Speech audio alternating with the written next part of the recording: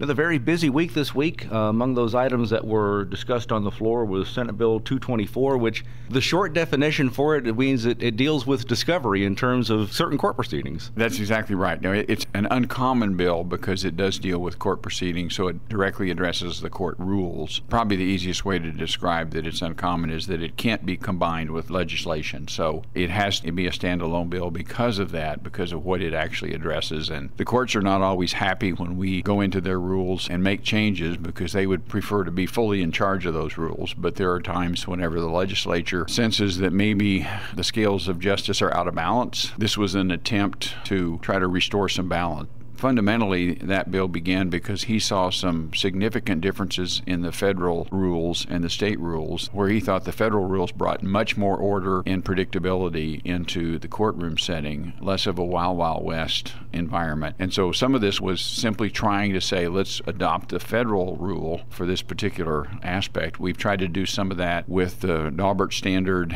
in terms of expert witnesses. We tried to address expert witnesses again with some further descriptions. I think we ended up finally stripping that out of the bill and as a part of the negotiations process. There were a number of things that we did leave on the table as we negotiated through the night. We were on that bill, I don't remember how many hours, but we finally adjourned, I think about 2:30 a.m. with a bill that I think is good. I think it's going to be a positive step towards reform. It does deal with an aspect of law called proportionality, which basically deals with whether you ask for unreasonable discovery, whether or not your discovery request is appropriate given the value of a case. We were able to keep that largely intact. When you talk to the attorneys, some will say that that really is the most helpful because it kind of sets the pattern that helps everything else. And so that's one of them. Part of it was just modernizing some of the rules, especially in terms of discovery. There were things in the rules that dealt with phonograph records. So not too many people are concerned about phonograph records anymore, but there are other data forms that are significant. There might have been something in there about microfiche. I don't know, but a lot of people don't know what microfiche is. And so things like that, there was a lot of that. There was not much controversy over those kind of fixes. Those were the kinds of things that we tried to address. There were things about depositions and how many depositions you could require in certain situations without having to go to the court and say, I really think we need more, about how long depositions can last. Some things that were trying to help streamline the system some, and I ended up with a very good bill that it will be a benefit to Missouri courts.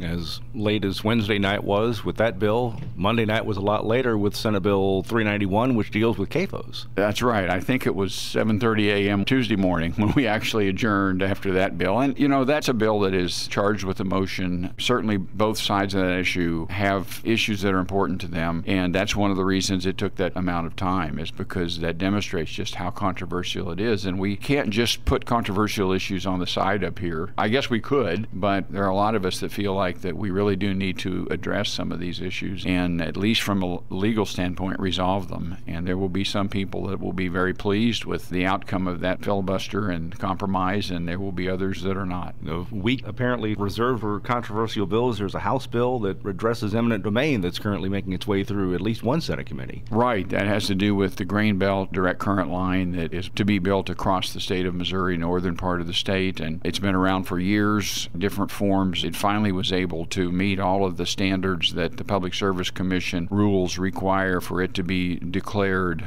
a public utility. So it is now recognized and defined as a public utility, and that gives them the right of eminent domain as a public utility. And so, but that doesn't necessarily mean everybody's happy about it. I do support that line. I think once the Public Service Commission designated them a public utility, you can't really say, well, they don't get the same rights as any other public utility. And it is a property rights issue, but eminent domain is property right. I mean, it's part of property rights. It's something the state has relative to property rights. I'm sure there are constituents in my district, you know, are not happy with my position on that, but we had a lengthy hearing in the Senate. The hearing room was packed, but it was jammed. You couldn't get in. We had overflow into the room next door because of so much interest in that. And property rights is a serious issue. All of us take that very seriously, but I also acknowledge eminent domain as being a very serious issue. And I think once the Public Service Commission Commission accepted the Greenbelt line had met all of those standards, I don't think they have any choice. They have to designate it as a public utility. So that's where it is. My position on that is that as a public utility, they are rightfully able to impose eminent domain. They're in something like 28 or 30 states, and they have yet to use eminent domain in any of those states. I'm in hopes that they won't have to use it in Missouri, but they do have that right as a public utility. House gave victory to Senate Bill 7 this week, the joinder and venue bill. It's on its way to the governor's desk. Right. I was pleased with that. That bill passed, I think, on Wednesday with a very solid vote. I think it was 100 to 46, I think was the vote over there. And it's another one. I am really pleased that we're able to try to straighten some of that out. That was what I consider a serious abuse of our court system. We're hoping that provisions of that bill will address that sufficiently so that the attorneys that might want to manipulate that, again, won't be able to. I mean, it was an arena where you could have thousands of cases in Missouri, and just a few percent of those would actually be affecting Missourians. And that was never the intent of our law. And I think the joinder venue fixes will resolve much of that.